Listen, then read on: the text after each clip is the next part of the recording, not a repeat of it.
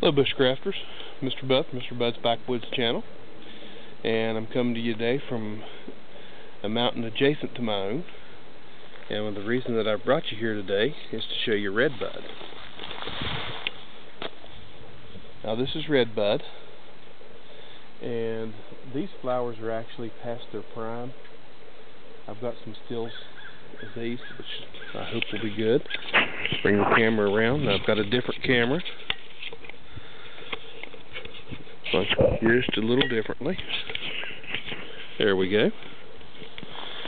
These flowers are actually edible. Now these are, like I said, past their prime, so we're not going to get to eat these this time.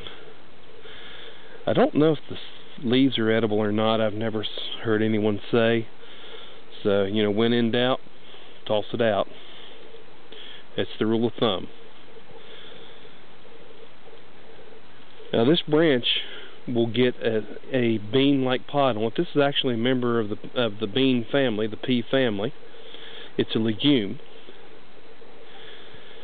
and the young pods can be actually pickled and eaten. And it's just another wild plant that you can live off of. Good wild food, really. Have a blessed day.